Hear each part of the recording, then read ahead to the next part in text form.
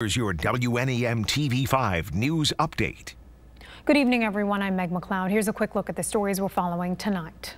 Saginaw Township police are actively searching for a possible homicide suspect. This afternoon, officers responded to Camelot Apartments, finding the body of a 29-year-old woman.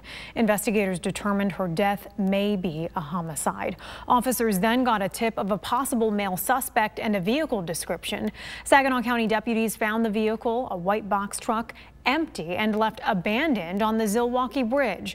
Police say the suspect, now identified as Aaron Pittman, is considered armed and dangerous. He was last seen wearing a red t-shirt, blue jeans, and a blue head wrap. If you have any information, call police immediately. The state is reinstating a requirement for people receiving unemployment benefits to show they're actively searching for work. The new requirement is effective May 30th, but there's no plan to end a $300 weekly federal supplement going to more than 800,000 jobless residents. Michigan's Republican U.S. House members are urging Governor Gretchen Whitmer to halt the extra payment, which is on top of the $362 maximum state benefits per week. But the state unemployment insurance agency says it doesn't plan to end any federal unemployment programs, including for self-employed or gig workers. Tonight in Michigan, the state is reporting more than 1,200 new cases of coronavirus and 83 deaths, 27 of which were identified during a vital records review. That brings the state's overall totals to 878,000 cases and the death toll to 18,710. And now here's Brian with a look at our weather. Well, thanks very much, Meg. It was another summer-like day, frankly, around mid-Michigan on our Tuesday. An early taste of summer, of course, since summer doesn't officially begin for a little over another month.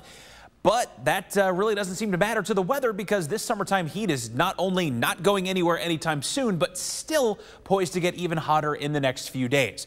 First Warn 5 Sky Tracker tonight still has high pressure in control of our weather, even though it has slid over into western portions, that is, of Pennsylvania. That'll continue to slide away from us as we head on into tomorrow, allowing this unraveling but still expansive storm system over the central U.S. to begin a slow process of drifting northward into parts of Wisconsin and Illinois. Eventually, what will happen tomorrow is some of these showers that you see near Chicago, along with the cloud coverage, will begin to stream our way. And then with the continued warming and some increased humidity later in the week, really can't rule out from day to day the possibility for some pop-up showers or thunderstorms. Hour-by-hour forecast in the meantime, though, for this evening, still looking okay. We'll see just a few high clouds begin to work their way in from the west. That'll continue on into the midnight hour, and then eventually those clouds will start to thicken up a bit more as we head toward tomorrow morning. Small shower chance does exist early in the day for some locations closer to, say, Houghton Lake, maybe even over toward Lake George. Just depends on how far those showers that you see near Traverse City manage to track to the east. Either way, though, as the day goes on, around midday, we'll begin to see some scattered showers develop over towards, say, Big Rapids, Grand Rapids, and Sand Lake. Those will then begin to track into mid-Michigan skies as we head toward 3 o'clock. Some of them will have some passing heavy downpours, maybe even a stray rumble of thunder, too. They'll persist in that scattered fashion through the evening commute around 6 p.m. on Wednesday, and then fizzle out as we head on into Wednesday night. So really, this is a pattern that's going to repeat itself into most of the upcoming week. If you have outdoor plans to take advantage of the increasing summer-like temperatures, go ahead and keep them, but just like you would usually do in the summer season, keep a watchful eye on the skies as well. For tonight, 58 your overnight low temp. We're staying comfortable with increasing clouds and the small chance of a shower rolling in late. And then in the First Warn 5 7-day forecast, high of 80 degrees despite some added cloud coverage for our Wednesday. We'll have those scattered showers and possibly a rumble of thunder during the afternoon and early evening.